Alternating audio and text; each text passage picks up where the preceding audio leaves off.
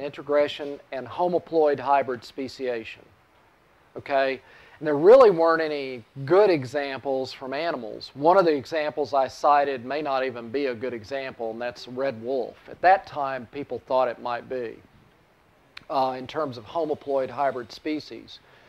The 2006 book, I wanted to talk about not only prokaryotes, viruses, and eukaryotes, but also talk about the wealth of different kinds of things that can come about through genetic exchange.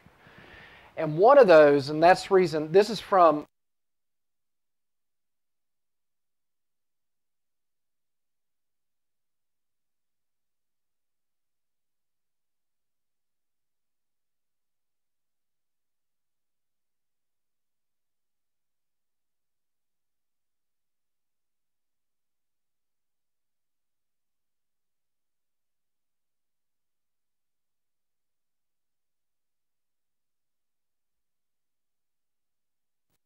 the male, okay? In gynogenetic reproduction, sperm is required, okay, to stimulate egg development. During each generation of hybrid genetic reproduction, this one, the paternal chromosomes, indicated by that asterisk right there, okay, B, but asterisk, are lost, indicated by the egg containing only the A genome, okay? But then replaced again through fertilization with related sexual species. So, the first thing I want to say here is these categories, nature is much messier than this. These are nice little boxes that we use for definitions. But almost certainly, and actually with genomic information, it's turning out to be the case. And hopefully you saw in Chapter 6 that this kind of schematic in terms of parthenogenesis being a category is too simplistic. Take Daphnia, for example. It's cyclically parthenogenetic. So in really tough times, it may be parthenogenetic, and then at other times, maybe it's not, or vice versa, but you have recombination in those non-parthenogenetic periods of its life history, right? So you have actual sexual reproduction. That's just one example of this. Now the question came up, and it's a very good question, which is, why don't the males here from this, particularly this other sexual species, why don't the males wise up? Adaptively speaking, why aren't they able to detect when the female that they're about to mate with is actually not going to allow them to have a contribution to the next generation? And the answer is, I have no clue. My answer, which is non-gratifying to everybody, is nature's messy. And it's not perfect. And evolution is definitely not perfect. It doesn't perfect things. And the analogy, of course, that I gave you was that the fact that we imagine a car where you put water and gasoline and oil down the same hole and expected a valve system to divert them correctly. And you have you have what we do with food and water and air. The bad, bad, bad design. Okay, evolutionarily, adaptively, you can say that sucks because the fitness of a person choking like my son did when he was like 2 or 3 years old is 0, right, if they're not tended to. So all I'm saying is that is a nice reflection of, and why sports people always wreck their knees, because they've been wrong. That one's probably not a pre-reproductive age kind of thing. But still, it's a lousy design. So anyway, all I'm saying is that why these males don't detect, as far as I know, there have been no choice experiments. There's been choice experiments where they try to see which species will do this. Okay, if there's a species complex of like the Poecilia, they've done those choice experiments where they say which species will choose this female or this female allow to be the male component, but they haven't really said if you present 50 males with hybrid genetic and non-females, do they choose right most of the time or never or whatever, as far as I know. There may be experiments out there I'm missing, but you know, this though just shows you the kinds of diversity of part of the diversity of outcomes from evolution, from genetic exchange. Okay, other questions, comments about these 3 chapters in particular?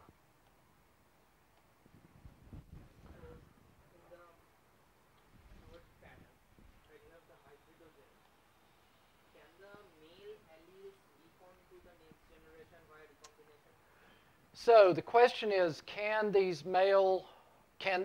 be recombination? Or is there ever recombination? The answer is yes. There are cases. That's why I'm saying these categories, there's likely even, these gynogenetic, there's probably even leakage there. Okay? So it's been assumed, once again, for simplicity's sake and also because we didn't have the genomic tools, it's been assumed that there was no recombination. It was originally assumed that there was no recombination in these parthenogenetic females. But in actual fact, Craig Moritz, he was a graduate student in the same lab I was. He worked on heteronodia, and he documented,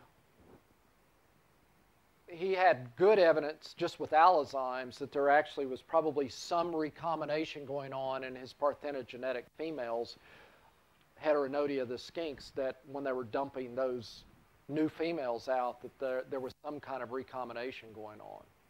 Or it was brand new mutations, and since then the genomics would say that there's a low level of recombination. So there's no reason to believe, I don't know the data, there's no reason to believe where you don't have the same thing going on in hybridogens and gynogens. But still, the males are still losing out, right? I mean, they're still not, it's not like mating with their own species. Or even a diploid sexual reproducing female from another species. You're still reducing your genetic fitness.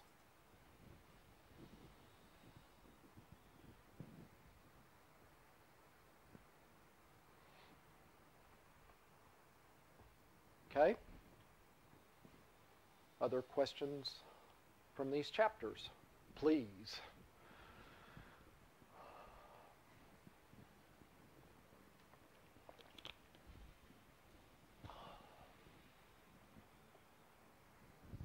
I have a really basic question about the slide that you have at the beginning of all your presentations about the 2 sides of the same coin.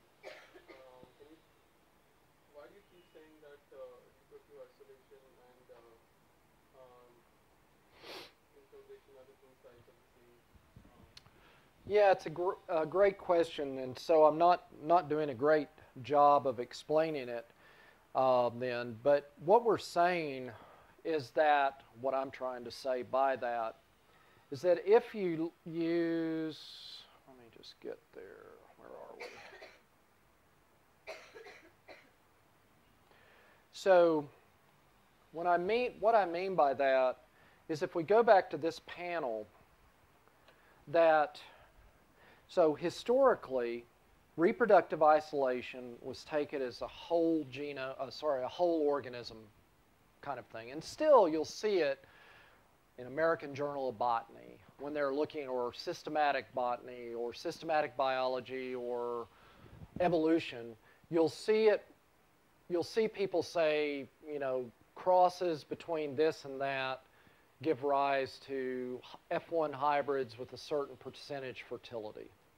So that these species, and then they'll take each one of the barriers and they'll mount them up. They did this for Mimulus, for example, years and years, not that long ago in an evolution article, where they said if you add up then these, the various barriers, flowering time, they give it a metric, and then the fertility of F1s, viability of F1s, blah, blah, blah, and they add them all together, they say they're 99.8% reproductively isolated, okay? So that is using the quote-unquote whole organism kind of estimates. They're not looking at the genome at all. And also, they're doing that to say that the biological species concept works just fine for their plants. And what they weren't reflecting was that those are the exact species that people have been using to show reticulate evolution. So let's assume that their estimates are right. That 0.2% is really important, which we would guess anyway.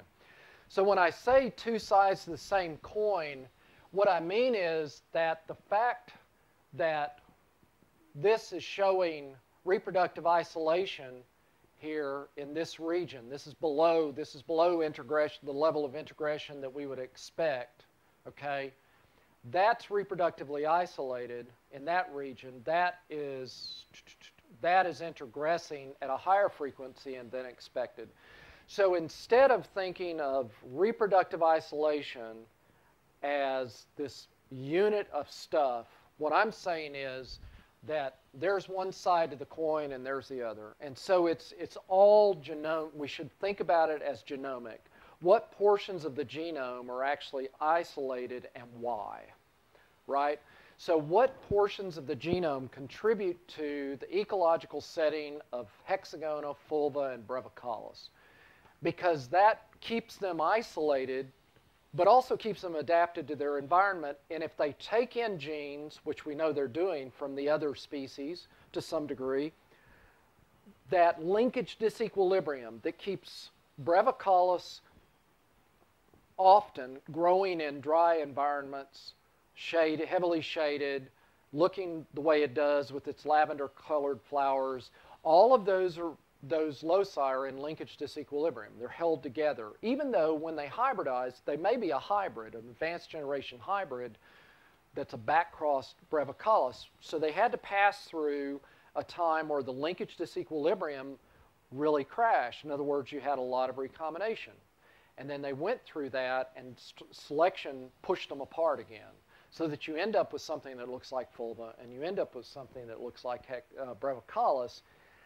And so that's why I say that we need to think about it genomically. We need to think about it at that kind of a level. And when we do, we see that 98.2% reproductively isolated has no real meaning. Because then we have to say, okay, well, what are in these regions that keep it reproductively isolated? What is here? Is that the lavender-colored flowers that are always selected for, and so you can't get those alleles across?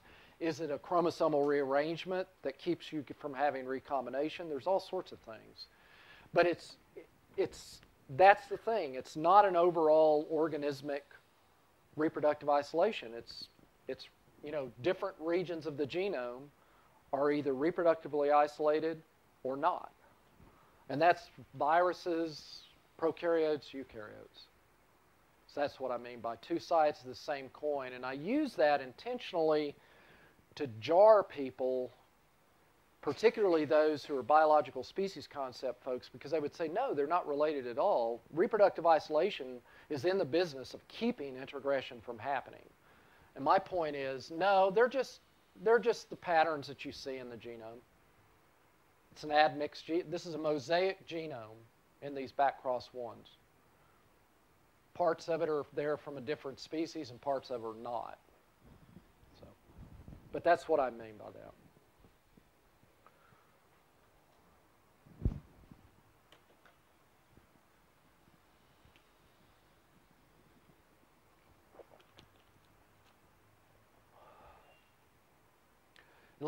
One thing I should point out, you don't need, for what I just was talking about, in case you feel daunted by that if you're interested in this, you don't have to have hundreds or thousands of markers to test for mosaic genomes, right? I mean, you really don't.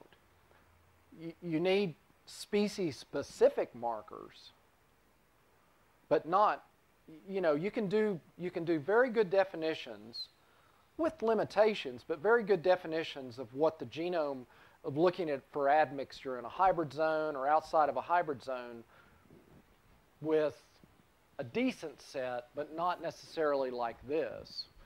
Because we've built up these markers, I mean, literally thousands of markers, but it's taken us many different grants and many decades. Okay? Yeah. How do you find out which markers to use for the specific and if someone has already done a genome wide study? So the way classically we do that, and people still do that, is to, it's a good question. How do you look for markers? So there's a pragmatic way. Did I do that? There's a pragmatic way, and then there's a way, well, the pragmatic way is generally the way we do it. So somebody has a bunch of primers when we're thinking about genomic markers. Let's see if, nope, that's dead. And they have a bunch of markers, we hope. Someone has primers that may work for amplifying the DNA, many different genomic regions. And so we choose universal primers, or at least ones that ought to work in our species. And we try them, right? Now, that's one way of doing it. It's not the best way necessarily if you had lots and lots of money, but most of the time we don't. And so we use universal primers, and we go out. So that's the first thing. So we have some way of amplifying DNA and looking at sequences of something. But then you go out, and let's say your species are not, or your taxa are not completely sympatric, and let's say they have a distribution like that, maybe, and that, something like that. Then what we routinely do, and this has been what we've done, what people have done for decades and decades with different kinds of markers, is you sample in allopatric regions, multiple samples, and you sample in overlap. Okay, and the reason that you do that, there's a number of reasons, but this is how, if you sample in allopatric regions for these two, then you can get that estimate of 75-25 or better differences. Okay, and that's what we do, and that's what other people do. So you get away from where they might be hybridizing. They may not be here. Okay, you don't know that yet. But anyway, you get away from it and you sample them in present-day allopatry. That does not mean you're not going to detect hybridization out here, because these things could be overlapping 10,000 years ago. So you have to sample well, get a good idea of what the divergence in allele frequencies are, and then you use those loci if you're looking in here. And if those are nuclear loci now, or as our former president said, nuclear loci, one of our former presidents. But those are nuclear loci, right? But it's also incredibly, I argue, for this kind of analysis, really powerful if you'll do a cytoplasmic. Because then you can do the cytonuclear incompatibility in here, cytonuclear disequilibrium estimates in the hybrid zone. In other words, what nuclear markers do or do not pair up with the wrong or the correct. And it really gives you, there's good theory by Jonathan Arnold and the late Marjorie Asmussen from my department, who worked out a number of different analytical ways of looking at that cytonuclear disequilibrium and asking questions about selection for, really selection against hybrids, but anyway, you could actually modify it for selection for, because we have. Another related question. So what information does sex-linked marker have against original marker?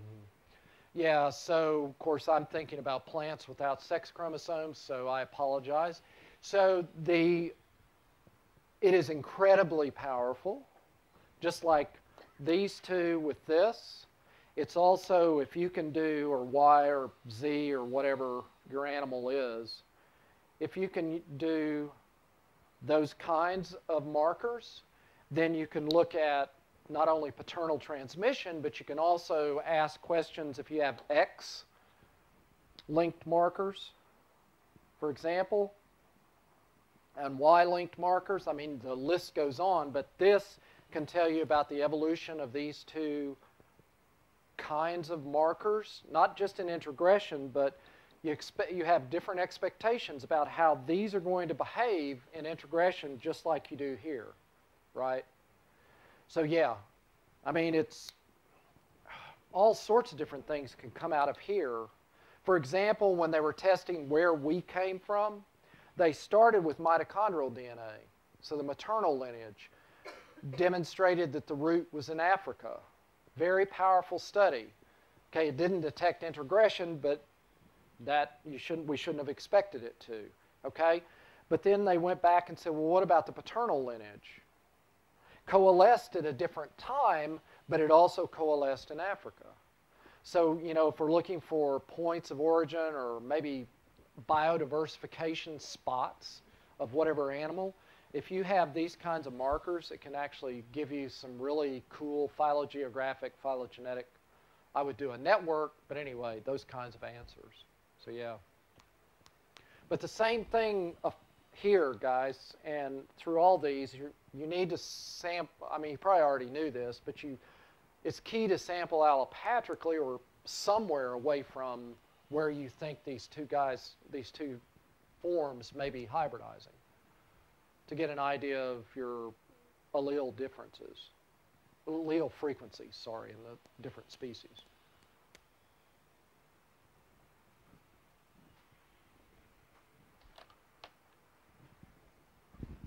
Okay, other questions? Keep them coming.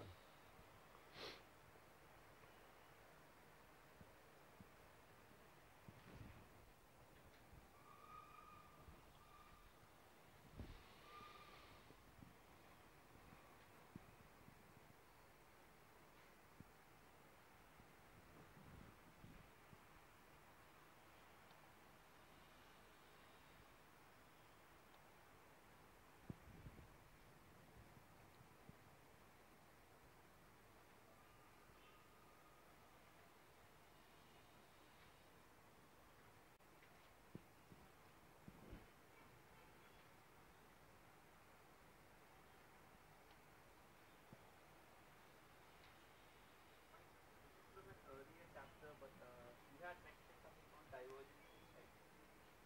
Divergence hitchhiking. Could you explain that concept again because I couldn't? Say it one more time. So I think it's in the first chapter, it's mentioned that the process of divergence hitchhiking is also quite important. Oh, divergence hitchhiking? Yeah. So what we have in a number of what people are arguing now is that a number of characters, maybe I can do this without drawing terrible photos, pictures, I mean. So what we actually have to test for is whether or not the loci, and this has to do with that, whether or not the loci that we think are actually under selection are actually under selection.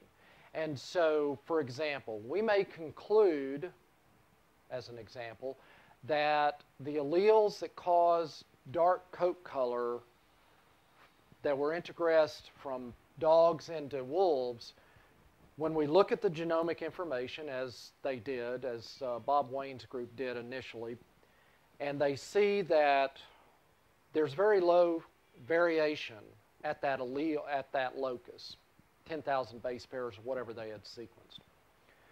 So one conclusion is that selection is that signature of a selective sweep, i.e. reducing the variance, looking like directional selection.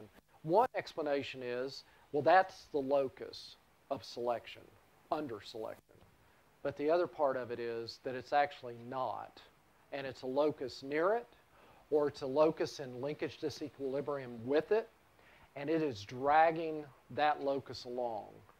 And so this is why it takes more than just that kind of an analysis and looking at phenotypes, et cetera, to actually test ignore the genetic exchange for a moment. It's always been the question, okay, we know that this locus has real tight association with this adaptive trait, but we're not sure it's really that locus or something a little bit downstream that we're not looking at, and the selection goes from there all the way to here. And it's just that locus we had a genotype for, but it's really this locus upstream of it. So that's divergence hitchhiking is something that we can see. And it actually, for sympatric divergence, that's one of the things that people have pointed to as a way for sympatric, that purely sympatric model of ending up with two things from one in the same region could actually occur, because then you could actually drag a number of loci along through that kind of leakage disequilibrium and hitchhiking. I don't know. Does that help? But that's what it is. That is what I'm referring to in here, sorry, in the book. But it is more general than just genetic exchange associated events.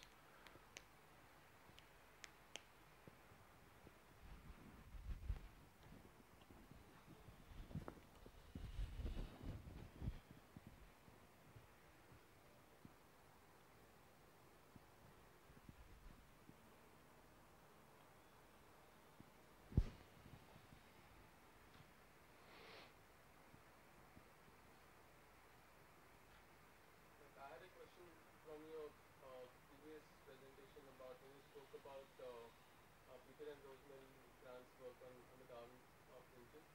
And I remember one slide where you said that after the perturbation, the two species which initially did not produce viable offspring, after the perturbation, the hybrids suddenly, the two species started producing viable hybrids, and actually the two species slowly started merging into one because the hybrids were actually more fitter than both parents after a particular event. So, can you actually, does this count as an event where you have, well, clearly two species have reduced to one, but can you also say that this is an example where the genetic diversity reduces as a result of hybridization, or would that be wrong to say? And do you see other examples of this happening? I mean, how frequently does this thing happen where hybrid actually replaces both its parents? Yeah. So the question is, can biodiversity be reduced through natural hybridization or intergressive hybridization? The answer is definitely can. I mean, both theoretically and observationally. In fact, Dolph Schluter, and this is something that, let's see, let me pull some, well, I can't, it'll just show it in the table. But anyway, Dolph Schluter recently published a report on human-mediated modification of one of the lakes that he studies for his sticklebacks. And you had the two ecotypic forms, but what happened through eutrophication, or maybe it was the other, I don't remember now. But anyway, they started hybridizing. Those two ecotypes started intergressively hybridizing. They disappeared as two units, and it actually started a whole cascade through the ecosystem. And so it was not just maladaptive, quote unquote, for them in terms of biodiversity. It didn't just reduce biodiversity in those two lineages by melding them together, but it actually had an effect across the ecosystem. So and that's been reported in cichlid fish in the Great Lakes when it gets silted up by human-mediated action, as well as eutrophication in the the alpine lakes and the whitefish. They've seen crashes there. In terms of the biodiversity, really is reduced through intergressive hybridization. So the short answer is we have good contemporaneous examples of when the environment is perturbed by us, that biodiversity can be reduced. We expect that biodiversity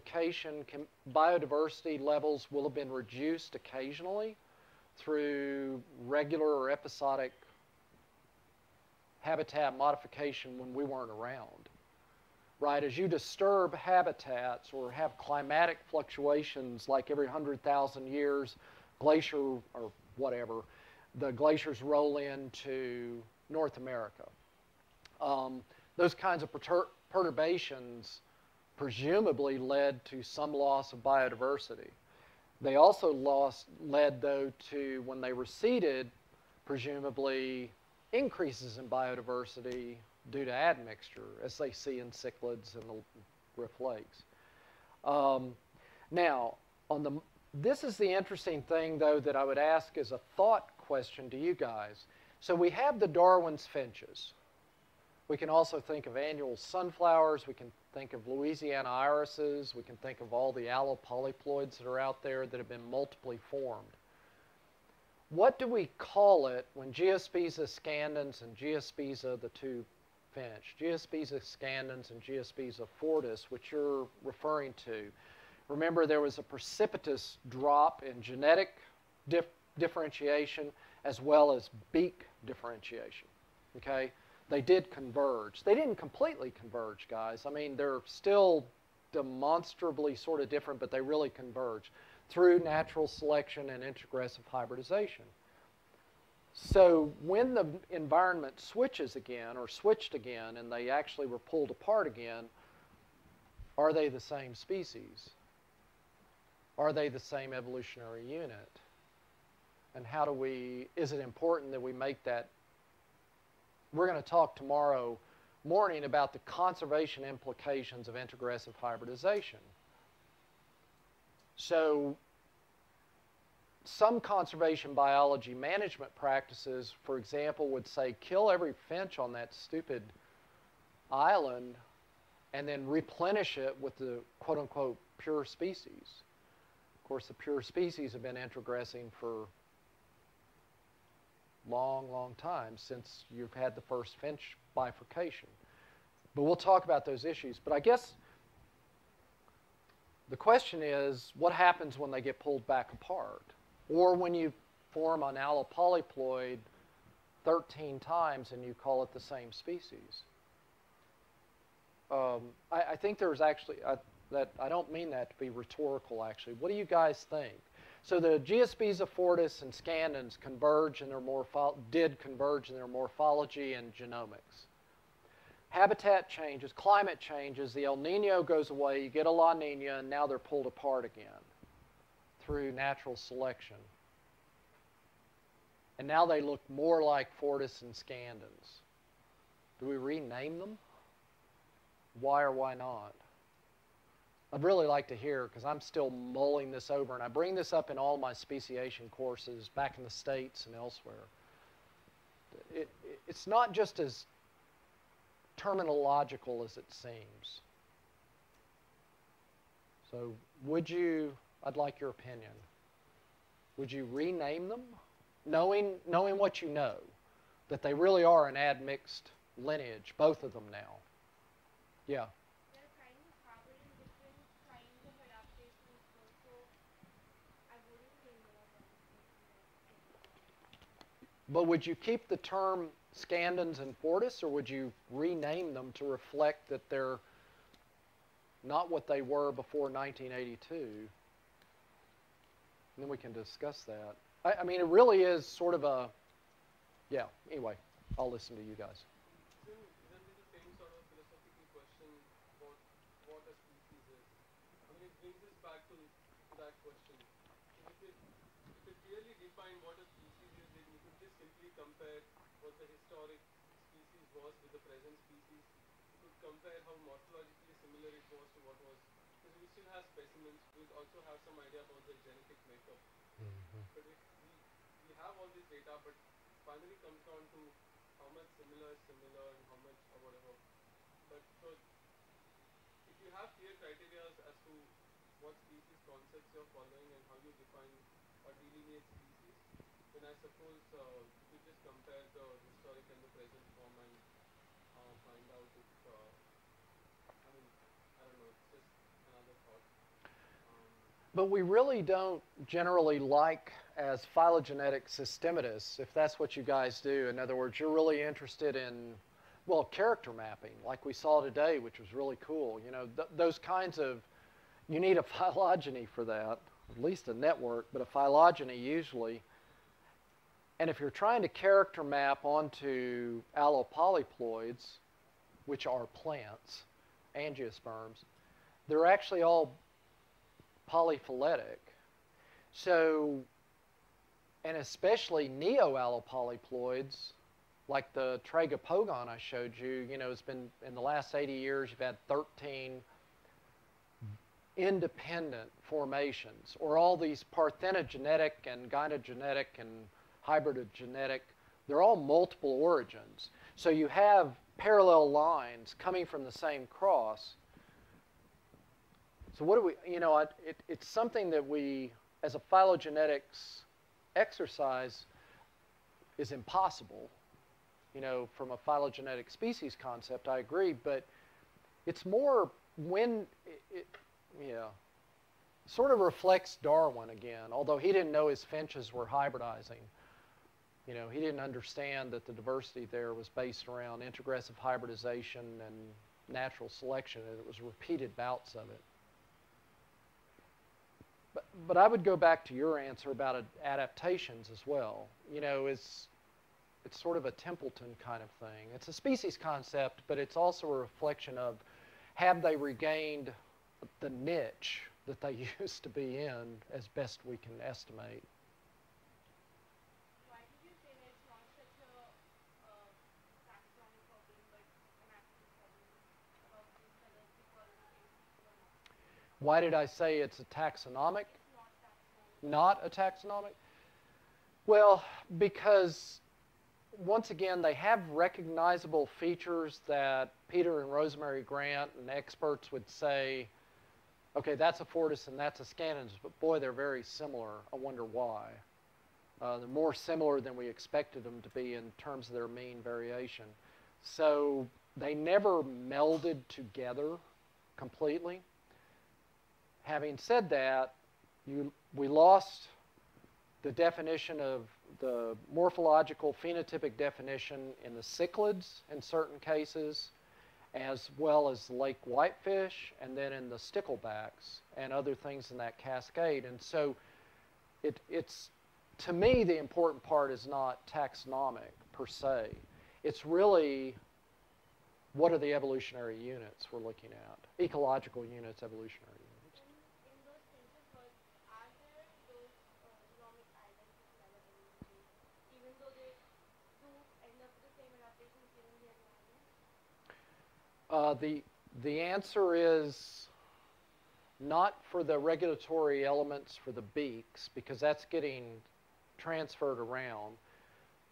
But obviously, because you have different beak shapes, obviously the enhancers for the different, leading to you looking like a cactus finch versus a different kind of finch, different shape of the beak. Even though the regulatory elements are being transferred around, just like the regulatory elements for Heliconia spots on the butterfly wing spots, and in other butterflies too. But yes, almost certainly it's a mosaic genome. Well, it is. It's a mosaic genome. Certain parts are not getting across. But what is considered to be a key element is, in both of those cases, i.e.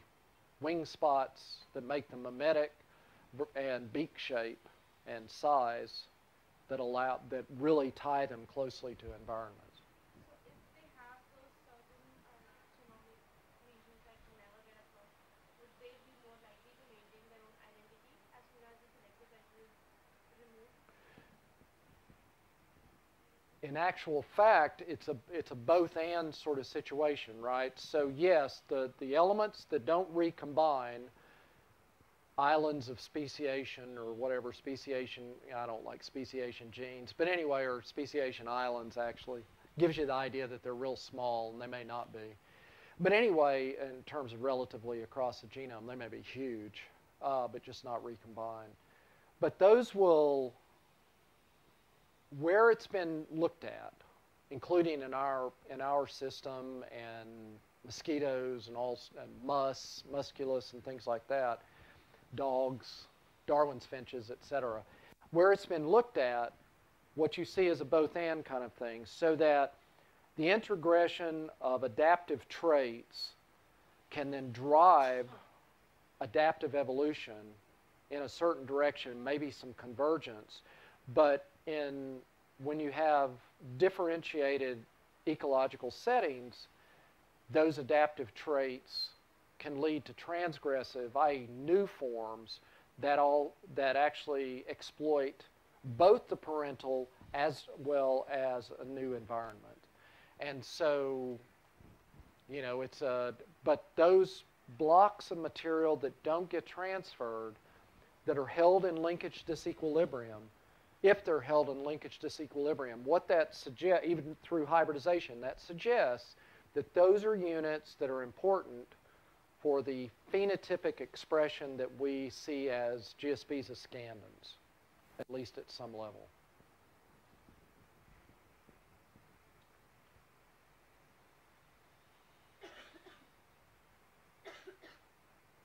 Okay, other questions? Just a very broad question is that, given that in both the plant cells and animals, so if there is hybridization occurring, then what percent will be biennial and what percent will be non-biennial, and what percent will be called for hybridization? So in terms of plants and animals, if you have, it is, I gave you some figures here for post-zygotic reproductive isolation in animals. And from that, you should be able to see that it really varies all over the place. And so it's hard to give you an answer. In fact, it's impossible to give you an answer that says 10% or whatever. And the reason is because we've talked about it actually just briefly some other time, and that is that there's a real weak, if any, correlation between genetic distance or genomic differentiation, for example, and post-zygotic reproductive isolation, i.e. infertility or inviability of hybrids. So if we look at how differentiated, how many base pairs are different on average between two lineages and then two other lineages, and if this one is more differentiated than this one, it does not mean that your hybrids are going to necessarily have a lower fitness over here. And so that's why people have been doing these meta-analyses, including one of my own former students did a meta-analysis for plants. The correlations are, I mean, they looked, you know, across many plant groups, and they just didn't find a strong. I wanted to follow up with a question actually. So, if there are so many species-specific traits and which are able to prevent hybridization between two species, so is it because it's one of the strategies to avoid hybridization actually, or is it a real problem? So let me make sure that I get your question. There's a lot of there are many prezygotic, postzygotic mechanisms leading to some restrictions on hybrid formation. And are those, let's use a derogatory term, I suppose, but are those to protect the species or from hybridizing, making a mistake, or are they just byproducts? So it depends on your conceptual frame, not yours, but it depends on a person's conceptual framework. Ernst Mayr would have said, and Dobzhansky would have said, they're byproducts of allopatric divergence. And that the speciation process equals reproductive isolating barriers coming up, but that they're just byproducts of adaptive evolution and allopatry. And so, once again, they were arguing from a whole organism, right? And so when we say there are many prezygotic and postzygotic mechanisms in plants and animals, what we have to recognize once again is that every one of those prezygotic and postzygotic mechanisms are porous. So the fact that our pollinators move assortatively, they still move the other way a small proportion of the time. the fact that we have gamete competition in animals and plants doesn't mean that we never have F1 formation. It's reduced with conspecific. The fact that we have lower fertility doesn't mean we never get the next hybrid generation in plants and animals. And that's why, you know, I've drawn up here a number of times, you know, my hypothesis from the genomic information is that the kind of divergence, we don't have tree-like divergence, but we have a network, and that reflects a continual, maybe allopatric, and then sympatric interactions. And so every time these particular forms are brought back in, when the glaciers recede or whatever else, what we see, and this is actually observation rather than hypothesis in many groups, canids, whatever else, is that we're having, yeah, there's reproductive isolating barriers, and maybe as time goes on, they increase, but it takes 4 million years or whatever to actually get to full post-zygotic reproductive isolation in mammals, and probably longer in birds. And so as this is happening, there's still introgressive hybridization going on. And so that's the thing I think we need to remember.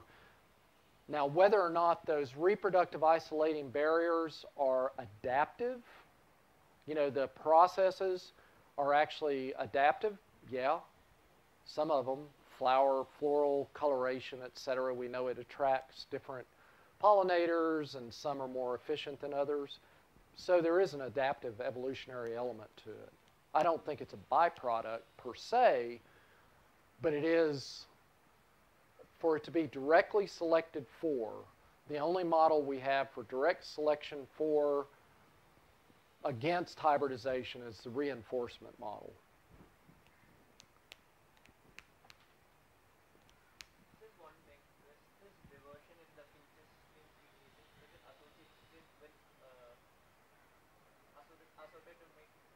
Is it happening along with assortative mate?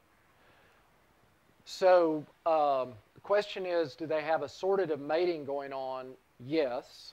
Okay, so when we talk about the, let me just pull this up.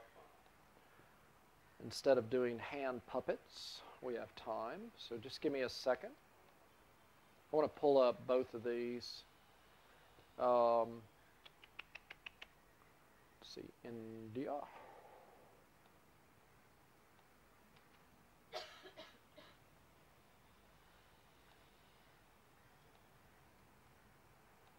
Pull that.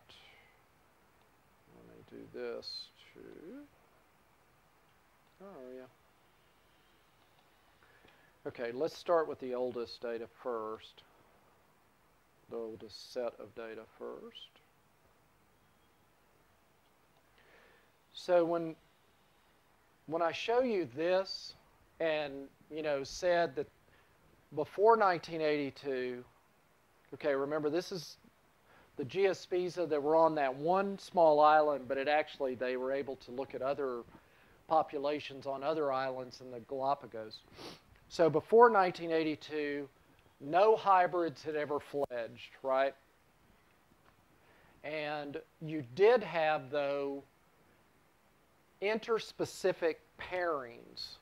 Okay, you had them nesting together, mating together between the species. In this case, we have 3, Fuliginosa, which disappeared and went extinct on this one island anyway, and Fortis and Scandens.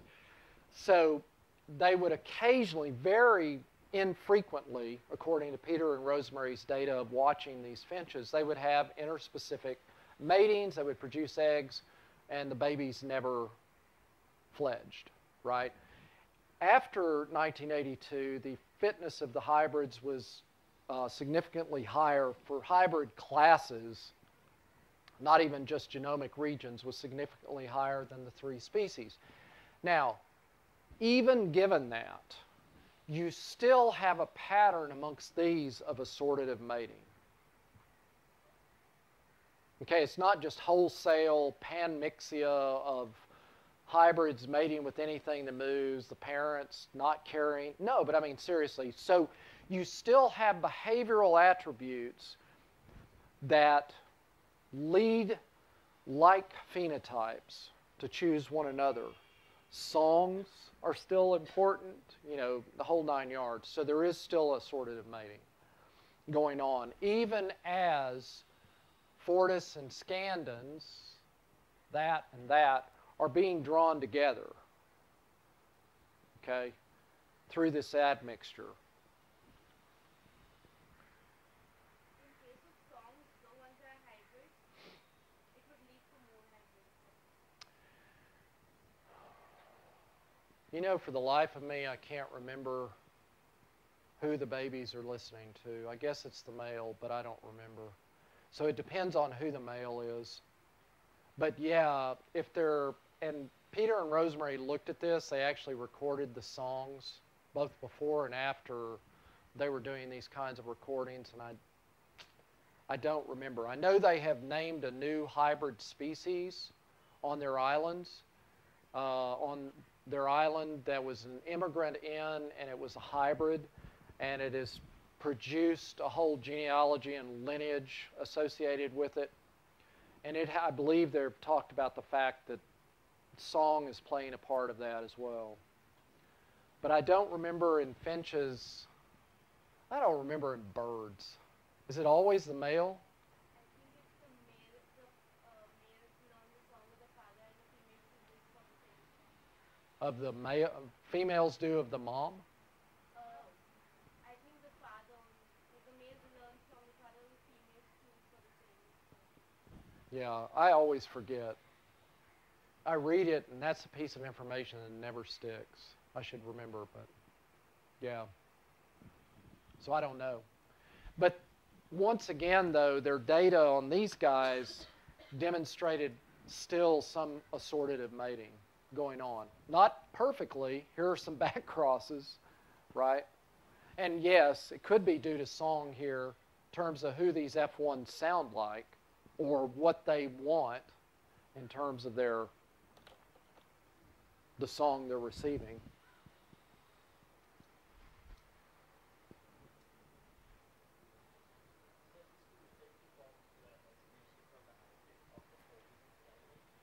Can they No, I'm just wondering whether they're genetically similar to their parents. whether or not these are genetically similar to their... No, now you said like there are two species formed right from that hybrid, Mhm. which is very similar to the form. Oh, the new species that they've just named? No, it's a transgressive, it's huge. They call it, I think they actually, I should remember this because I heard them give this talk. Did they talk about this new species? Oh, okay. They gave it at this American Association for Physical Anthropologists. They were speaking at the same symposium in April that I did. And they made more sense than I did in terms of being there talking about plants. But anyway, be that as it may, I think they call it they haven't named it yet, but they call it BB, which I believe is for big boy, if I remember correctly. And so it's a bit of a tongue-in-cheek kind of thing, but it's evidently it's a Magnorostris. There's another, it's a Geospiza Magnorostris times something else. And Magna would give you an idea that it's probably a fairly big bird compared to everybody else. But is it genotypically like its parents? The answer is I don't remember. It's not like an F1, I don't believe. Obviously, it's back-crossed, but it actually immigrated to migrated to their island they're on. And then through crossing, they have this new form that they believe is, and it's assortatively mating amongst themselves. So they see this hybridization and genetic drift and all these sorts of things or bottleneck as part of that speciation process.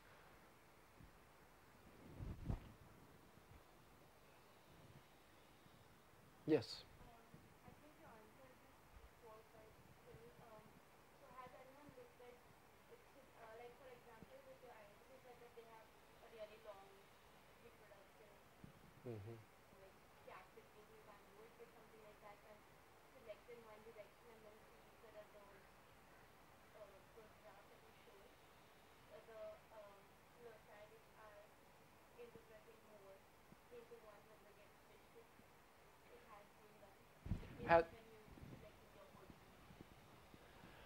Oh, has anyone shown variable integration if you change the environment? The only instance of that I know of where I think the data are very sound, and I didn't collect these data, are the grasshoppers in Australia. People don't tend, and that was under natural conditions in a natural hybrid zone, except where they have shown,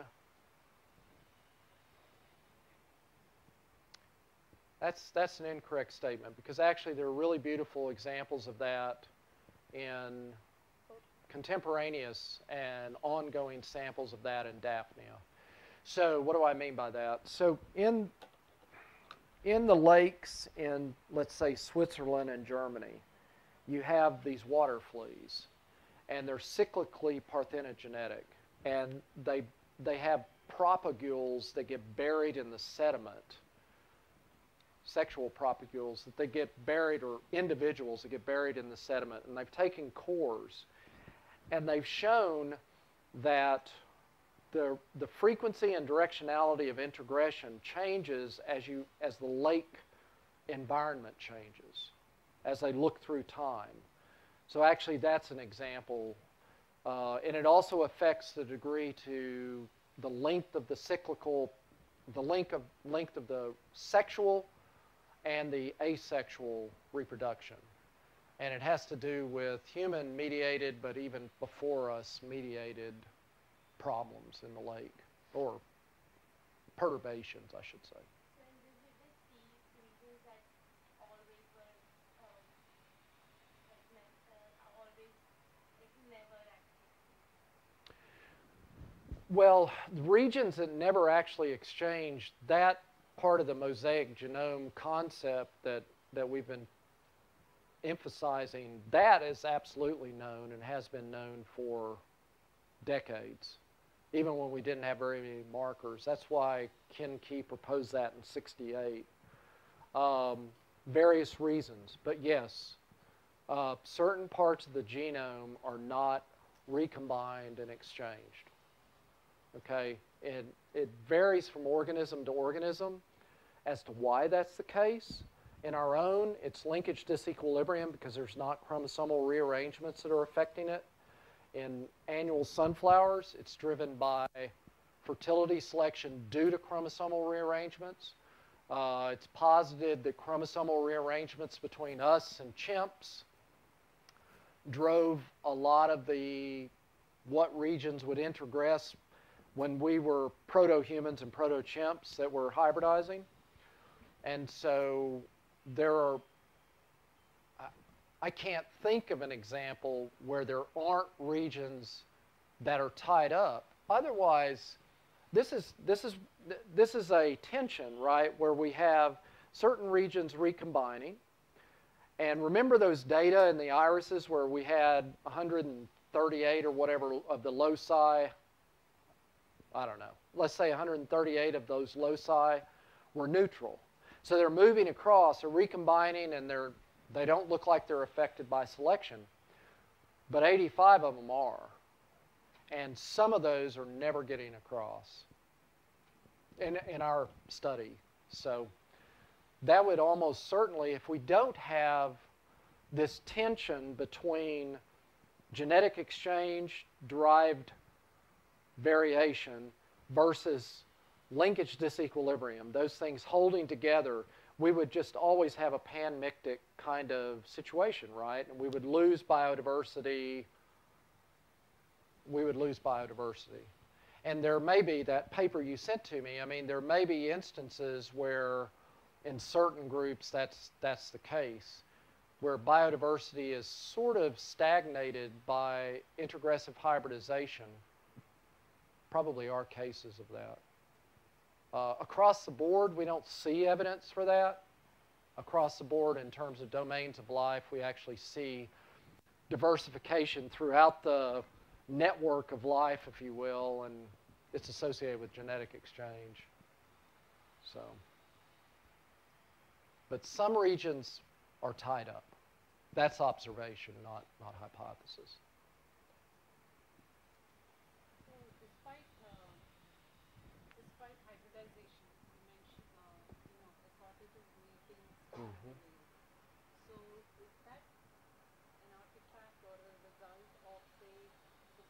and behavioral mechanism sort of following with a lag or something like that?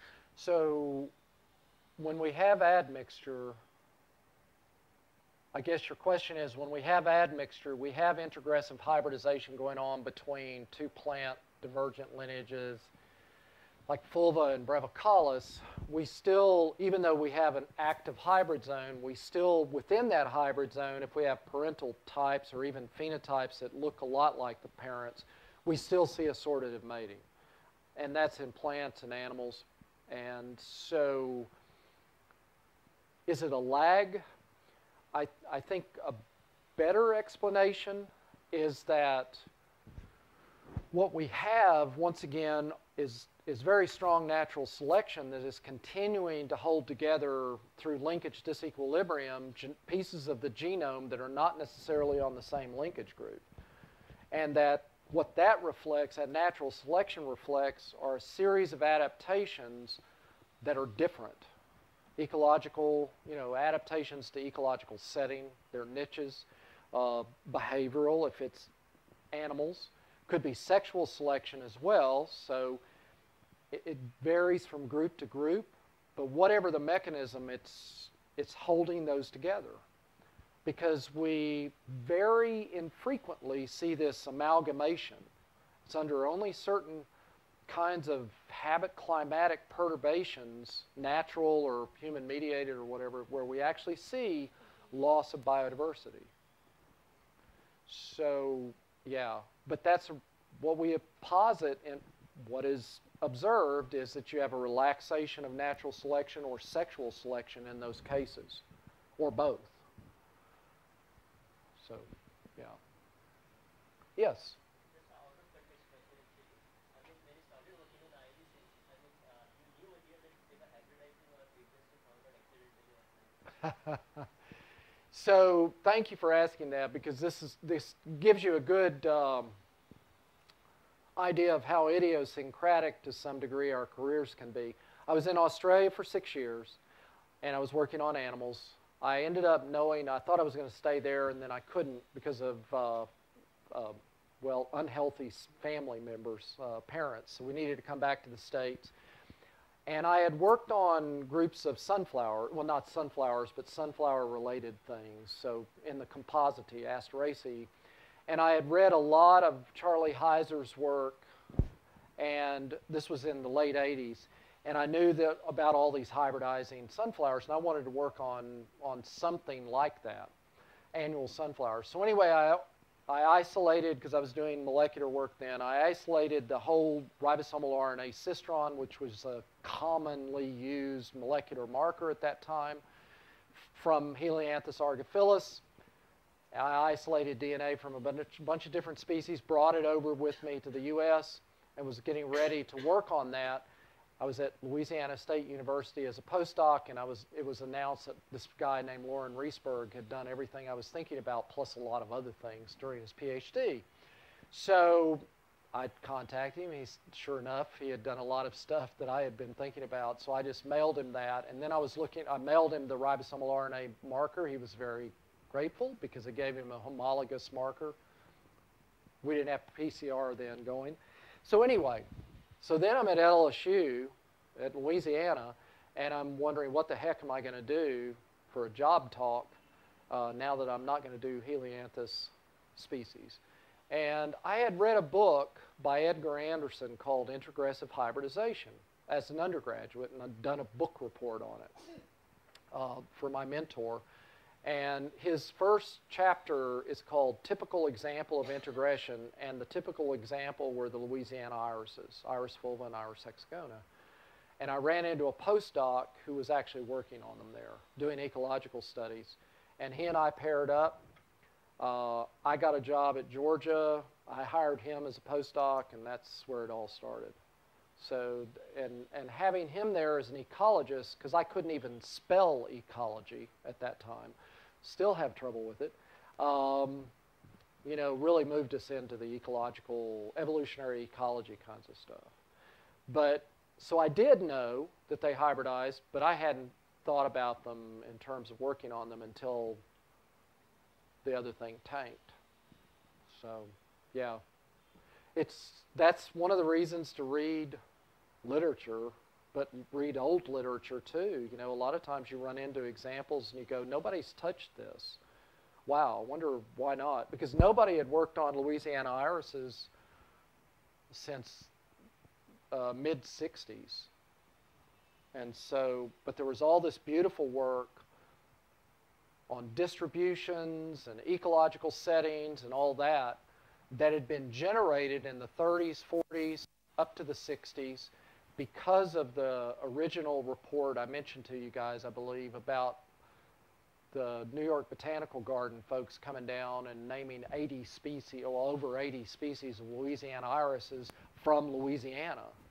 And it was because they kept picking up different phenotypes, which were hybrids, and just naming them a new species. And so that generated a huge amount of work for about 2 or 3 decades. But then nobody was doing anything. So we were able to come in and immediately start testing all these old hypotheses about integration, hybrid speciation, all that, and nobody else had looked at it. So I just encourage you, well, Heyman and I were talking about one of her systems. I mean, you know, you ran across it in the literature. And it just, you know, if you read the old literature, it's such a good thing to do. And I know, yeah, when are you going to find the time? But if you have an idea of something, an area, region you want to work in, read the old literature. Because you probably will run across hypotheses that nobody has tested. You know, not tested the way we can test them now. That was it. Now, we've worked on all sorts of things. Birch trees, fire ants. My first PhD student, who's a distinguished research professor at Penn State, worked on fungi. A lot of stuff I didn't know what in the world it was on. Columbines with Scott Hodges, Pyrrhachisa with Mitch Cruzan. So we've worked on a lot of things, but the irises have been the central.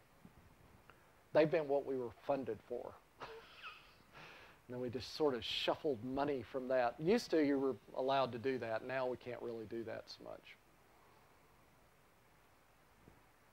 Okay. Other questions?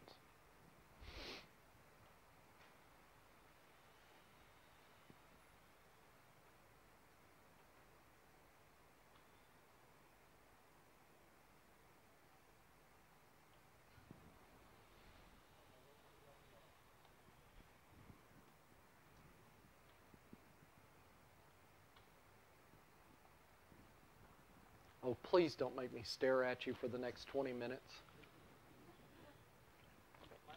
Yes. Bless you. Yes.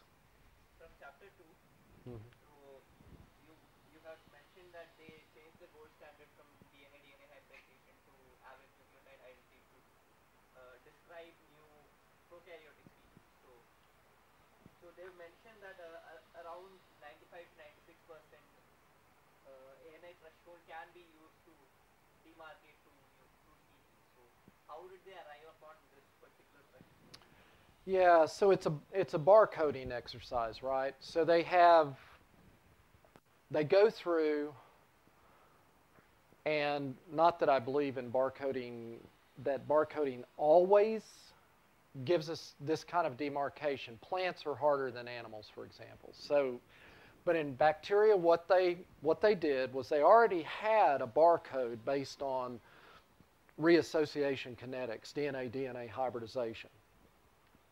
And so they looked at those they looked at those lineages or those species of bacteria, prokaryotes, that had a range of DNA hybridization amounts. And when they sequenced the ribosomal RNA, they said, okay, if you have this amount, which we used to say was a new species, you will have this amount of ribosomal RNA divergence. And if you have this amount of less than that, then you're the same species. So that's how they did it. They just did a comparison of what they'd already done. And they just, once again, it's exactly what we do with barcoding, really. Is ANI different from DNA? Well, because it's directly based on a sequence, right? And so DNA hybridization, a sequence of a specific region.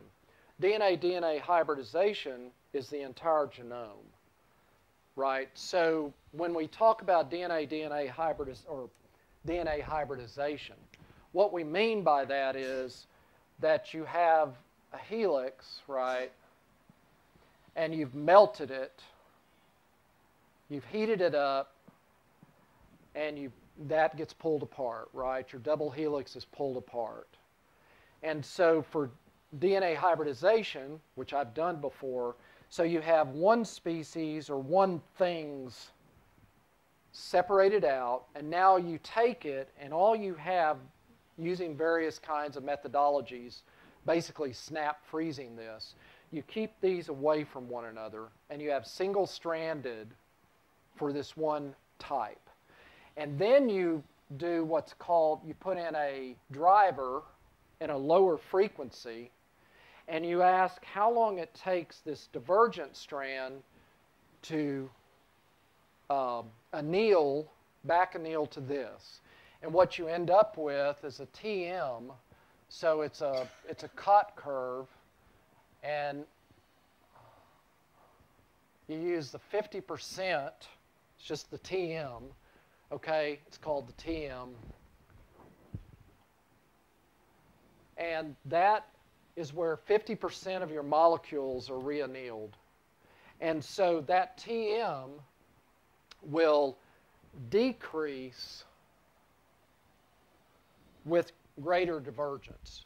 So if you have no base pair mismatches, your TM is going to be very high, okay? In other words, it's going to take a lot of temperature to melt you apart. Whereas if you have two very divergent prokaryotic species or bat species, we were working with bats when we were doing this, and plants, we used it in plants as well. If you have two very different genomes, when you put them back together here and melt them apart, they're going to melt at a very low temperature, right? Because they're not bound well together. So that's where the TM is. But that's the whole genome that's actually been fragmented. I show it as a complete thing, but it's been chopped up into little bits. So but the new, like you said, gold standard, that I use that terminology, the new gold standard is that they use ribosomal RNA. And they use that as their molecule of choice for sequencing. And the reason they do that is that it doesn't, for whatever reason, and they really haven't figured this one out, okay? But for whatever reason, it's one piece of the genome that is not transferred horizontally between prokaryotes. So that's why they use it. Yeah. In bacteria, every division, each cell kind of independently evolving lineage, right? But could we actually see a lot more cohesion than what this idea thinks we would, if there is a higher probability of horizontal gene transfer between the same thing? So is there higher probability of horizontal gene transfer between members of the same clade versus different clades? And do we actually see that in the biology?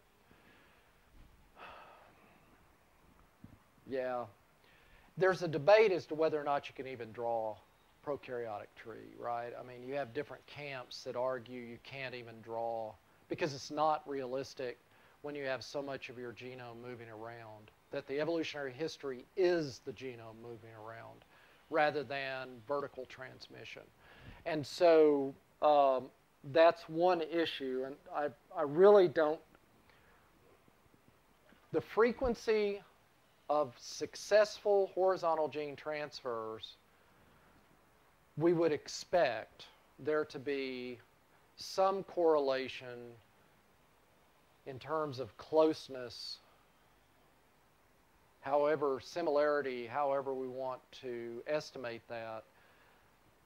But it's so autocorrelated with the fact that if they're very similar, they're probably in the same environment, and you know what I mean? And so we see very different kinds of prokaryotes exchanging important loci. And they refer to it basically as a superpopulation around the world a lot of times, whole clades. And so I don't know how to answer that. I think that it's, yeah, I don't know how to answer that. I don't know what the answer is, I guess, is what I'm saying. Is it more frequent? Well, it's sort of like the meta-analysis of, does genetic differentiation, amount of genetic differentiation correlate with the likelihood of hybridization or integration? And the answer is it's not real strong. So I don't know. They need to do more experiments in prokaryotes. That's what I emphasize in the book. There's some experiments that have been carried out, in other words, to test the fitness, quote unquote, of prokaryotes when you shove genes into them. Because you never get the idea in Nature and Science papers that come out almost every week when they're showing a new organism, prokaryotic organism, and talking about the stuff that's there, and they say, well, this is a horizontal gene transfer event, and it's very important for adaptation X. But they never tell you or never discuss how, is it 1 out of 1,000? And 999 were unsuccessful? I mean, that's really important. 1 out of 1,000 is a huge frequency. I realize that. Or is it 1 out of 10? So I really want to know that. This is this mosaic genome kind of thing, but with the prokaryotes. I want to know which pieces of the genome really can't transfer besides ribosomal RNA. Maybe the answer is everything else can transfer. I just like them to tell me, tell us, and explain why.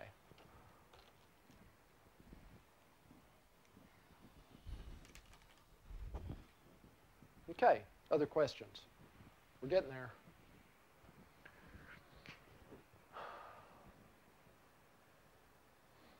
When I get back to the hotel room after one of these sessions like this, my wife looks at me and says, "You really don't have any voice." I'm like, "Glad I'm using a microphone." Usually I'm shouting. Any other questions?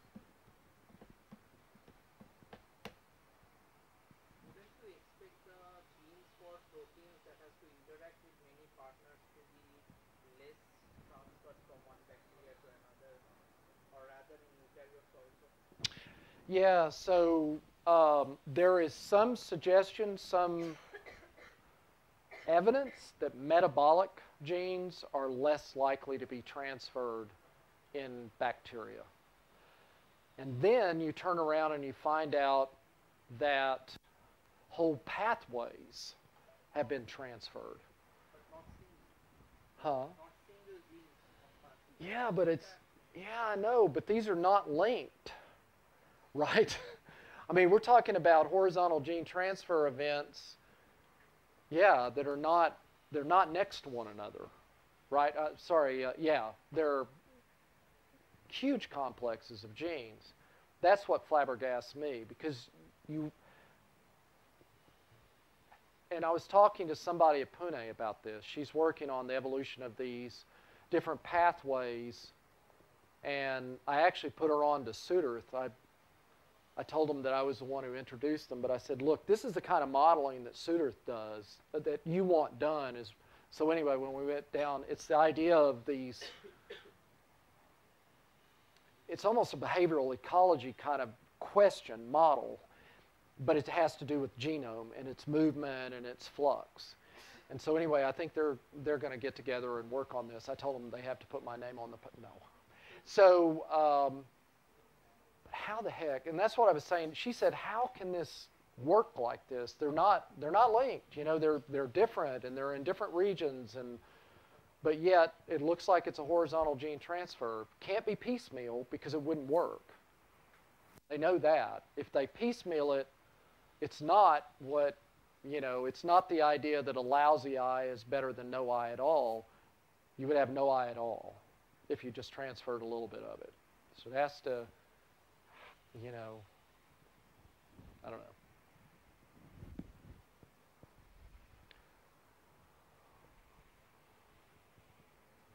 Nature is unpredictable. I sound like a PBS special.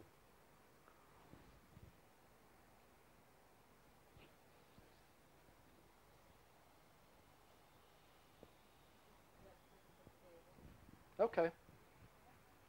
Thank you guys, and tomorrow morning I will be finishing up. You guys will be so happy.